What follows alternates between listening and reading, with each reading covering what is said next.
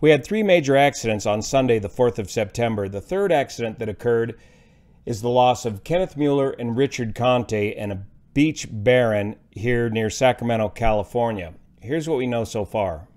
My name's Juan Brown. You're watching the Blanco Lirio channel. From the Aviation Safety Network, Beech Baron 58 model, owner-operator, HJ&L Air, LLC, registration November 142 Delta Romeo. This is a late model Baron, I believe about a 1986 model. 2 fatalities, 2 occupants. Northwest of Galt, while maneuvering, training, departure airport was the Tracy Municipal Airport. A Beechcraft 58 Baron crashed in an orchard northwest of Galt, Sacramento, California. The 2 occupants were fatally injured between about 8:39 and 8:40. It descended from its apparent cruise altitude of 4,700 feet MSL to impact 21 feet MSL. That's very low terrain down there near Sacramento, while reversing course in a radius of about 250 feet. In other words, spin, stall spin. Note, radar returns of this flight are similar to common flight training scenario that would include 360-degree turns right, left, continuing on with power on, power off stalls, engine out maneuvers, emergency descents, and so forth. These maneuvers are generally performed over unpopulated areas referred to as practice areas. Investigation is ongoing. The 2 pilots on board, Kenneth Mueller was the CFO, Chief Financial Officer of Rayleigh's, a local, very popular supermarket chain. Together, Kenneth and Richard own this Beech Baron along with several other executives from Rayleigh's. Richard Conte was a well-known, well-respected, very, very busy DPE, or Designated Pilot Examiner, FAA Designated Pilot Examiner, who has recently given check rides to several people, including summer intern Kellen Bodine. The Baron, the aircraft, November 142 Delta Romeo, is a 1985 Beech Baron and was a beautiful airplane. And a couple of things of note, according to this last ad, this did have the big engines, the 550 Continental engines, the IO 550C engines, as opposed to, I think, originally stock were the IO 520 series of engines. And also in this picture, note, they do have VGs, vortex generators on the wing, which helps reduce stall speed, and VMCA. And I don't see any VGs on the vertical tail. More on that in a moment. Dual yokes, glass cockpit, just a very well equipped Beech Baron, late model. According to the FlightAware data for 142 Delta Romeo, we can see that this does appear to be a training flight departing from Tracy and then coming into the practice area at 4,600 feet and practicing some steep turns, losing a little speed in that turn, gaining a little speed in this turn. So I assume with Conti being the DPE, he was either giving instruction or possibly a check ride to Mr. Mueller. So I assume Mueller would be in the left seat and Conti in the right seat, as his usual role as either instructor or designated pilot examiner. Then the airspeed drops off as they maintain altitude all the way down to 110, correction, the ground speed drops off to 110 miles an hour. And as they maintain altitude of 4,800 feet, they regain altitude and speed, maintain altitude, and then practice another slow speed event, and then the data drops off again here at about 110 miles an hour ground speed from an altitude of 4,500 feet. Looking at the overhead picture of the wreckage here in Catherine's report, we can glean a lot of information. From this picture, it looks like we've got all 4 corners of the aircraft, though I can't quite make out the left elevator and stabilizer from this particular view. I assume it's still attached to the aircraft back here and covered in possibly in vegetation. And it appears that this is a classic flat spin or spin rotating to the left and impacting the terrain. When the aircraft impacts the terrain slightly nose down, slightly left wing low, that part of the aircraft impacts the terrain, stops moving, and the tail whips around or scorpions around into this bent shape, indicating a left spinning impact. Also too, you can see compression of the left wing back here, wrinkling, indicating compression of the left wing, and compression of the right wing, also indicating a left spinning impact. Not much vegetation disturbed except for right around here. I assume maybe this is where the aircraft first pancaked right in here and then spun around to the left. We can't tell much of the condition of the propellers from this picture. Now the controls, it's hard to tell about the controls after the impact. Were they upset by the impact, or were these the control inputs at the time of impact? That's hard to tell. But if the aircraft's spinning to the left, he's got right rudder trying to stop the spin. But here he's got full up elevator. Again, we don't know if this is a result of the crash or if this was the position of the controls at the point of impact. But as you know, full up elevator, that's natural human reaction when you're coming close to the ground to pull the elevator up. But if you're in a spin, you need that elevator down. You need it to regain control of the aircraft.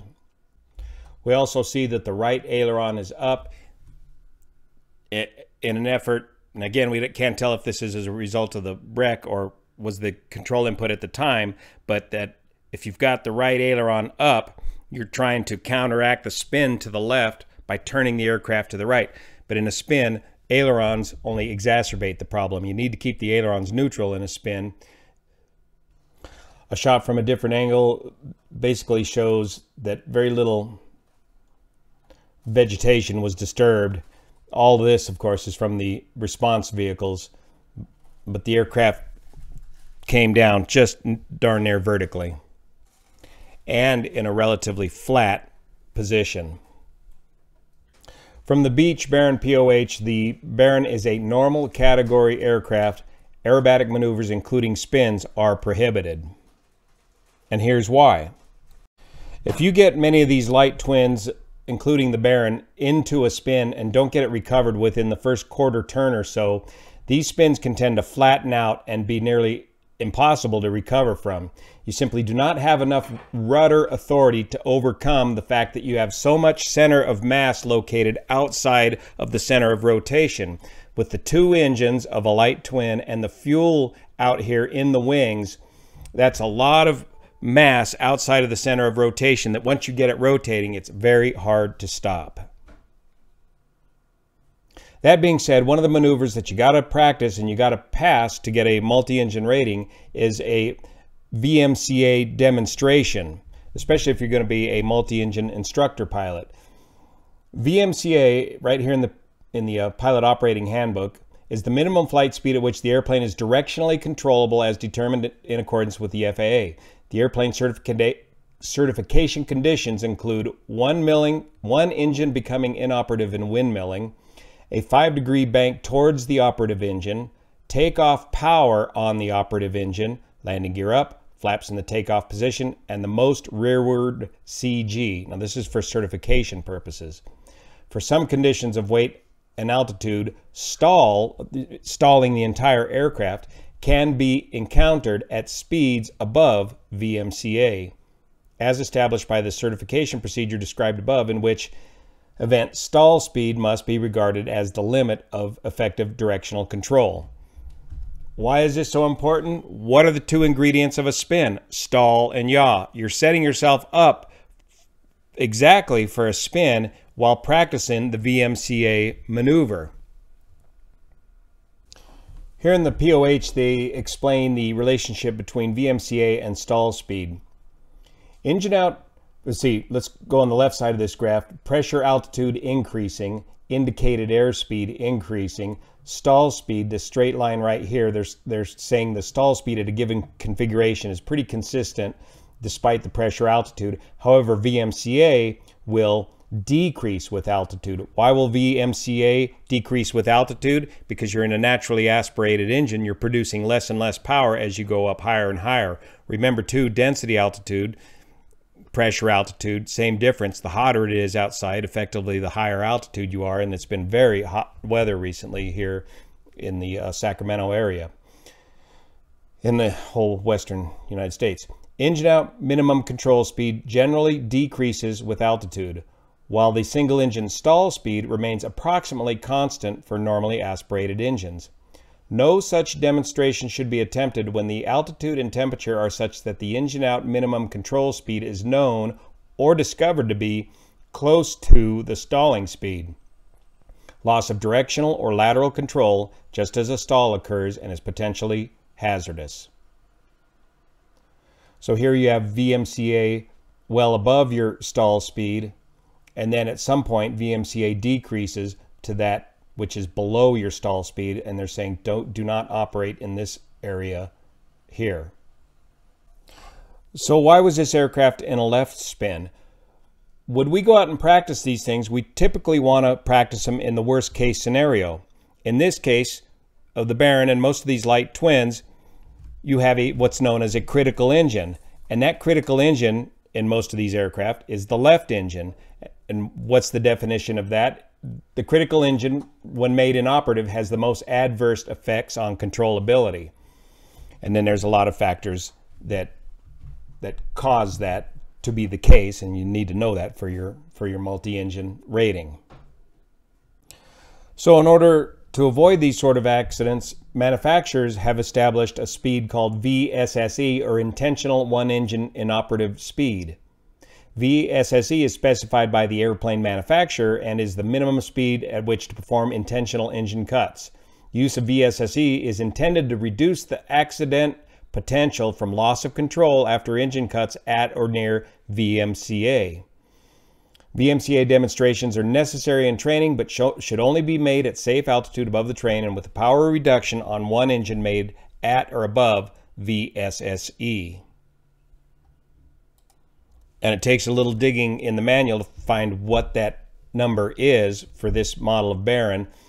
And here under practice demonstration of VMCA, we see that VSSE is 86 knots or 99 miles an hour.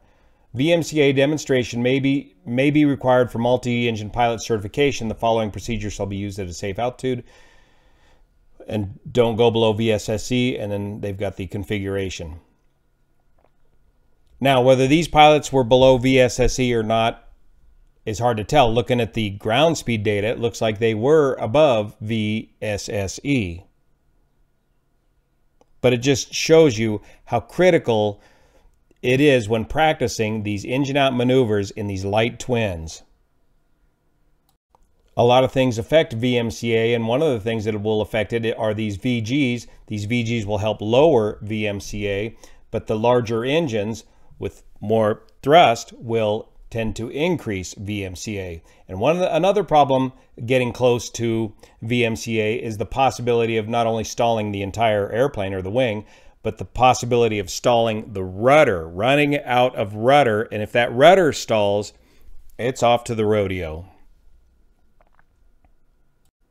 With just 2 people on board the aircraft, you've got a nose forward CG, which will tend to decrease VMCA.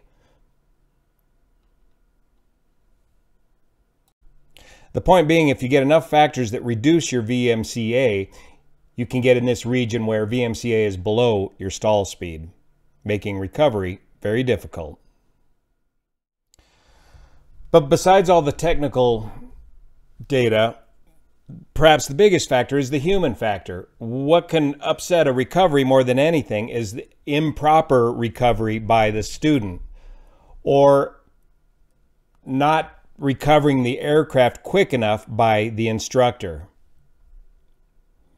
I know Richard Conti is very well respected, and he's the guy that can fly anything. He's also very busy. I just hope that fatigue and or complacency wasn't a factor in this accident, and we'll never know. Thanks so much for your support of this channel, especially the folks over on Patreon that make this content possible. See you here. Stay in the books.